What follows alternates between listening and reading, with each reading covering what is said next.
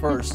And if you're trying to eat healthier this year, you may have noticed the produce in your fridge doesn't keep quite as long as perhaps you'd like. Yeah, but apparently a little science can go a long way towards helping you keep your fridge fresh. Rochelle Peart explains why. Trying to figure out why your produce is going bad so quickly? The culprit is probably something called ethylene. It's gas emitted by some fruits and vegetables that speeds up ripening. The problem is one piece of bad produce can cause everything near it to overripen and rot. The biggest offenders are probably some things you have in your fridge right now. I'm talking about apples, bananas, and avocados.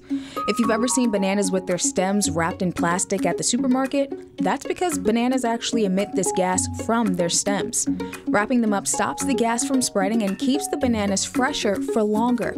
Now, the key to keeping everything fresh is organization. Some produce, like lettuce, broccoli, and asparagus, are especially sensitive to ethylene. Storing ethylene producers away from sensitive fruits and veggies will help you keep everything in your fridge fresher for longer. Rochelle Peart, 13 News Now.